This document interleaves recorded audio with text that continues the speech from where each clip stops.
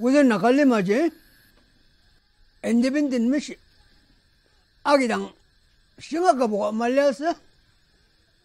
제가 오늘 independent 미시 방방지나 또 다갈 사바다바야나 엉엉 다갈 사바다스바야 아롤 무자가 세우는 상당하지 봐. 오늘 그 무자 못 됐어.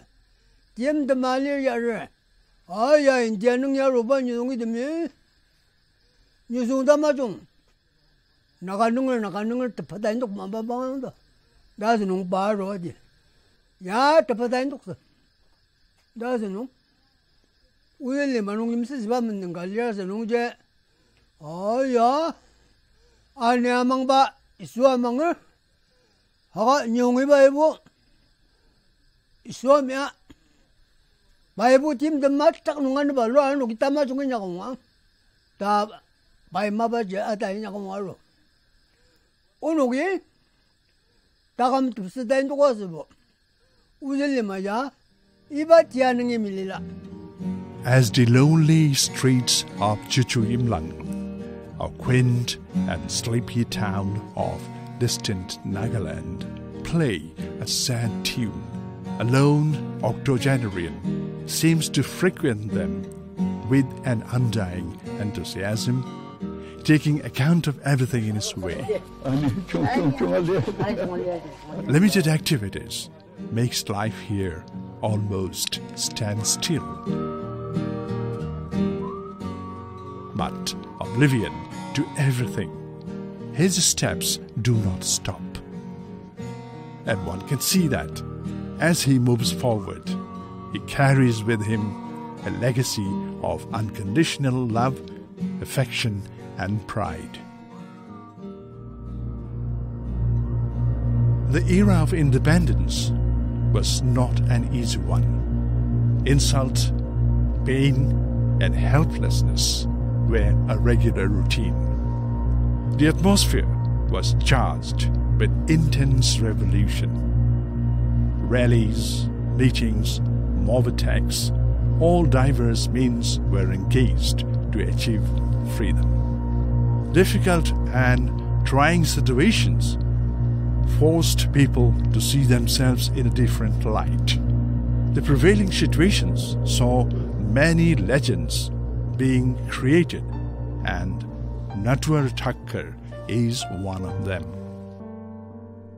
Born in 1932 to Chabildas Thakkar and Lilavati, Natwar belonged to a business-class family, a Gujarati-speaking family in the coastal town of Dahanu in Maharashtra.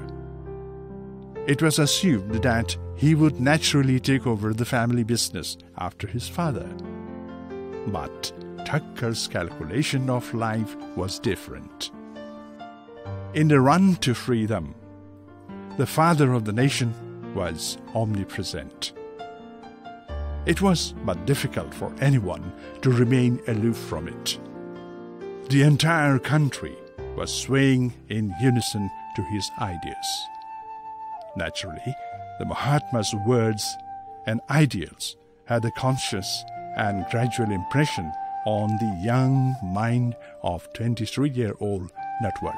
Even the streets saw children playing games, unwarily demanding liberty, while mothers sang patriotic songs as lullabies. The one song was very frequently sung was Vijay Vishwa Tiranga Pyara Jhanda Uncha Rahe Hamara. That was the thing. We will always sing that. And then as young people, when our procession used to pass through Mission Hospital, we'll raise the slogan in English. We will up the national flag, down the Union Jack. That's the thing. We used to sing with all gusto. We didn't know much difference about American, British, white-skinned person. So we were ruled by white-skinned person. Can you tell me about your first experience of seeing Mahatma Gandhi? It was on my railway station that I saw him first. The entire town was empty and they had assembled on the platform. It was such a great thing that Gandhiji will be passing through. I was a schoolboy, very much excited, very curious, and it was a great excitement, feeling of experiencing bliss that we could see Gandhi, we had a glimpse of Gandhi. Long years ago, we made a Soon, the August day of 1947 saw independence. The nation was rejoicing. The fight had finally come to an end. At the stroke of the midnight hour, when the world sleeps, India will awake to life and freedom. However, as the sand settled, there was a realization that the price paid for independence was too high.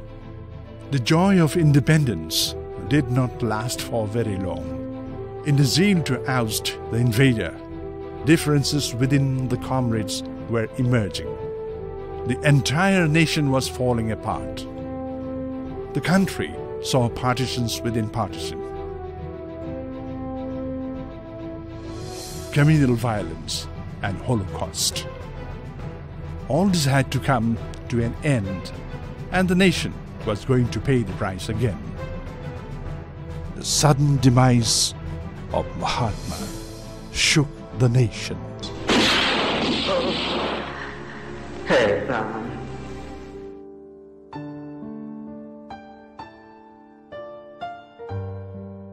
I remember that I heard Panditji's famous speech when he said that light is no more. Then he says that no, I was wrong. It is a light which will shone with greater strength. He was very emotional and he was speaking. I heard that thing. Then I didn't eat that day. The next day also I didn't feel like eating anything. I was just wondering why should such a great man be killed like that. And one effect I remember was that prior to that day, Hindu-Muslim riots were frequent. Different places, these riots, killing, mutual killing and all this. But after that news, suddenly the killing stopped everywhere. This is one thing I recall. And then as far as me personally concerned, that if Gandhi was killed because of disunity between Hindus and Muslims, then I thought that the best field of working was to work for emotional integration, to bring people together. As the nation composed, the realization that winning independence was easy, but keeping it intact was a task seemed inevitable. The diverse cultures, varied interests, and lack of a common platform compelled the strong and silent fighters of independence to take the lead and emerge as the second generation of leaders. Personalities like Binoba Bhave, Jaiprakash, Lohia, and Kakka Sahib leaped into the arena of selfless voluntary service to keep the ideas of Gandhi alive. I grew up in nationalistic atmosphere. The entire country was charged with nationalism. That impact was higher in case of younger people. Though I was young, I could understand the kind of agony that country passed through soon after our partition. Hyderabad wanted to be independent. Jammu and Kashmir wanted to be independent. When these things were going on, the secession from India by Naga community also arose. When I completed my training at Sevagram, I rejoined Kaka Sahib because he was appointed as chairman of Backward Classes Commission. The commission went round the country. In two locations he spent his time, the commission spent maximum number of time. One was Himachal Pradesh, another was Assam. Kaka Sahib used to get some notings from government about the movement in Nagaland, the secessionist movement in Nagaland. Initially, I didn't opt to work for Nagaland. I opted to work in Himachal Pradesh. But when this thing was going on, the then Commissioner for Caste and Tribes, Mr. L.M. Shrikant, he came to me, he went to Kaka Sahib and said that, sir, you are sending your student to Himachal Pradesh, but we need people in Assam. We need people to work in Assam. Why don't you send him to Assam? So he said Himachal Pradesh was his choice. If you think that his services can be utilized in Assam, you better speak to him. If he agrees, I will bless him. So Mr. Shrikant came to me, he asked me, I want you to go to Assam. I said, all right, I will go to Assam, doesn't matter. In fact, to tell you frankly, with my euphoria of younger age and all that, when he said work in Naga Hills, I was happy. I said, I couldn't play any part in winning India's freedom, but here is an opportunity where I would like to play my part in integrating India, in creating a bridge between Nagaland and rest of the country. Dating to more than 5 decades back, Nagaland was not a very prospective venture. Just as its lands of forests, rivers and mist, the images of its residents too were not of a very clear one. Known as the headhunters, the fearless warriors were fighting a personal war within themselves for identity and dignity. Nagaland had earned the crown of being a land of magic, mystery and myths. In those days, the backward classes members, some people were there. One was an MP.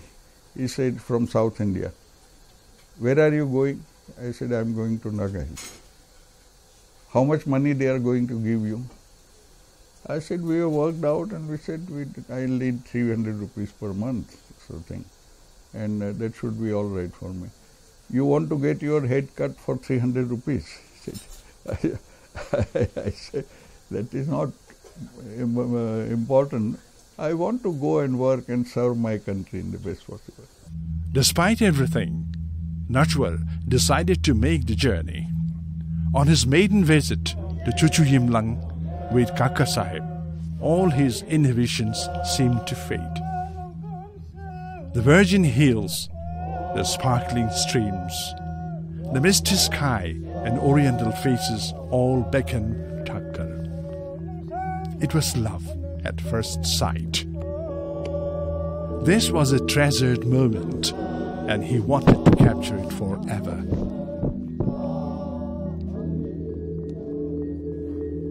An ace photographer, as he shot on reel, these images were making an imprint in his heart eternally. His resolution to come back here and make this place his second home was engraved. On the 27th of April, 1955, Natwar reached Chuchu Yimlang. I arrived on 18th April, according to my thing, in 55. So there was slight drizzle and fog, so not a very clear climate on that day. When I reached here, some people received me. The next day, the village elders came and met me. Otherwise, on this roadside, I think altogether 5 families were staying. And then I became the 6th one when I came. Natwar realized that to get in touch with the people, learn their ways, and understand their emotions was the call of the day. So, when an occasion for a Hindi teacher presented itself, he grabbed the opportunity, much with a hidden interest. He knew that in the process of teaching those Naga children Hindi, he would come one step ahead in learning their language. And that's how his journey into their lives started. One thing that caught Natwar's attention in the village was that the condition of hygiene was appalling. With a little bit of his first aid knowledge from school, a table, 2 stools, some cotton, iodine, and disprints, his clinic was set. Soon, his first patient had arrived, a small little child infected with scabies. With a few things in place, he was now ready to concentrate on the actual motive of his journey to the Naga Hills, to promote national and emotional integration on the Gandhian lines through his services. As a result, the Gandhi Ashram was finally established on 2nd of October 1955. For me, Gandhi was important. I want my organization to be named as Gandhi Ashram. Then, as I said, I wanted to see that whatever I can do, we have said that we will work on, we will render service on Gandhian lines. So Gandhian lines means what? Helping the needy. And as I was telling you this morning, Kaka Sahib had given me agenda. So I concentrated in fulfilling that agenda. Then I slowly found that there were some happy reactions from the local community. And gradually, at least a small section of people stood with me. Conversely, this was proving harder than Natwar had anticipated. Day-to-day hardships and struggles were making the mission unpredictable. There was no running water. So, we had to climb down almost half a kilometer. There was a water pond. So there we used to go. I used to wash my clothes myself, not a good person at working with hands and all that. But nobody else would do it. I had to do it. I had to wash my clothes, and I used to carry my bucket and had my bath in the stream itself. When I used to come back from pond and reach home, by then another bath of sweat had taken place by then. It was another difficulty. Lack of bus service also. And on 2 occasions, I had to go to Makokchung to withdraw some money from bank. So there was no bus, nothing of the sort. So I went on foot. Twice I went on foot. Of course, a problem, but also a challenge. The rumors that we kept on getting, that militants are unhappy over your arrival. The Naga Hills were under ferment at that moment. In the background of all these events, cultivating the Nagas was a Herculean task. But the urge to remain and make a change was being nourished by a silent force, the love of his life. Lantina Au was the sole Naga woman to be trained as a Gandhian voluntary worker at the Kasturba Ashram in Guwahati. It was during this time that Thakkar and she came to know each other closely. A compatible couple right from the beginning. Their vision, their thoughts and principles were all on the same wavelength. Our company, main company eto hi asile. Teketor karone moi asilu, moi karone tekete asile. Aru teketor duta. So eta friendship asile. Friendship lahe lahe strengthen hoise. তাৰপিছতে decide কৰিলোঁ যে আমি বিয়া পাতিব লাগে। বিয়া পাতোঁতে অলপ চলপ ৰেজিষ্টেঞ্চ তেখেতৰ ফেমিলিৰ পৰা হৈছে। মা ছাপোৰ্ট কৰিছে আৰু আল্টিমেটলি দে ব্লেছড। তাৰপিছতে আমি ঠিক কৰিলোঁ যে আমি খ্ৰীষ্টান চেৰিমনিৰ পৰা নকৰোঁ আৰু হিন্দু চেৰিমনিৰ পৰা নকৰোঁ। আমি ৰেজিষ্ট্ৰেশ্যন কৰিম বুলি ঠিক কৰিলোঁ আৰু স্পেচিয়েল মেৰেজ এক্ট মতে। তেতিয়া মককচুঙতে এনেকুৱা সুবিধা নাছিলে। আল্টিমেটলি আমি আৰু মককচুং ৱাজ ডিষ্টাৰ্বড বাই দেন। আৰু তেতিয়া যোৰহাটতে যাব লাগে বুলি with enthusiasm they participated. Amar mae eta golden chain dekhe to. Bounded by fate and not by religion, they pledged their vows to be together till death did them apart. তেখেতৰ মনত ইচ্ছা আছে এইটো কৰিব, প্ৰাৰ্থনা কৰিব, আৰু মই সৰুৰ পৰা যি লৈছে এইটো ভাবি কিনে থাকি তেখেতে একো ডিষ্টাৰ্ব নকৰিলে, একো নকৰিলে.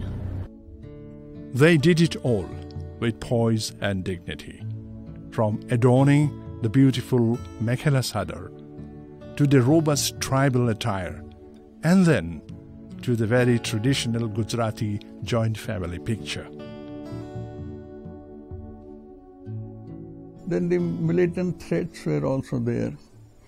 It's a challenge. It caused some worry, but to tell you frankly, I didn't take them very seriously. I said, all right, they are threatening. They may not mean what they say. But rice was stopped. The man who was engaged for cooking, he was threatened, so he left us. The second man came, he also left. But after a few days, he came back again. Yes, I will not leave now, even if I get threatened. Slowly and gradually, the picture was turning blurry. Chuchu Yimlang was no longer the tranquil and peaceful abode of his dreams. A small police detachment was fired upon. A company of armed police were stationed in the charge. 3 persons from Chuchu Yimlang were kidnapped and killed.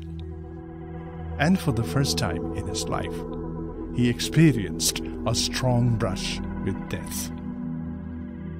We were hiding in this hut at night when the attack took place. It was 9 October 1957. 9 October I remember because it was my birthday.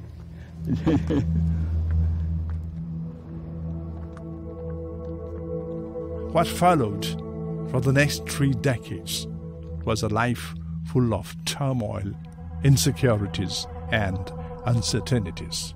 2-3 more incidences, like when the first chief minister of Nagaland visited the village. I think at that time my mother was pregnant with my 3rd brother. There was a lot of welcome things were happening, and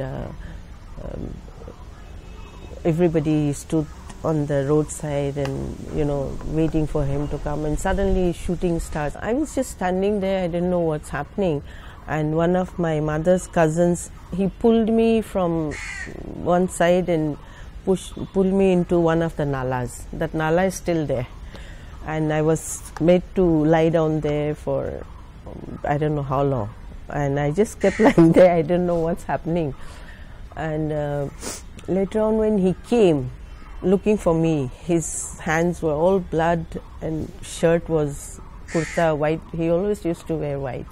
Kurta was full of blood, and the moment I saw the blood I started crying. Didn't know what was happening, and of course 2 of the boys were shot, so he was handling the body, and that's why his clothes were soiled.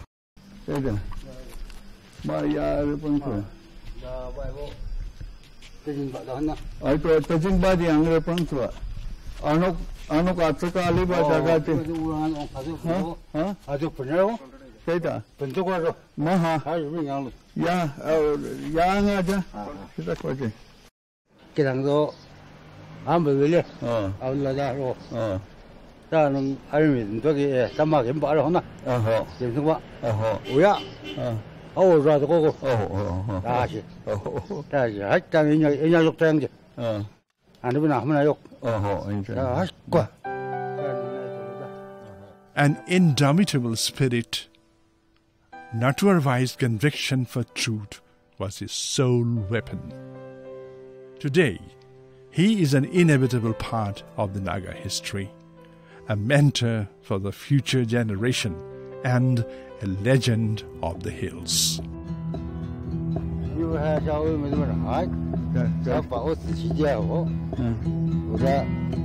Atau kau masuk mau hendak kasih anak dia, baru anak tentunya so tu. Anak ni nak kesimpulan. Minta hasil jauh tak kasih ni tu. Anak tu asyik apa nak yang tu mama tu. Tang, dah naik na.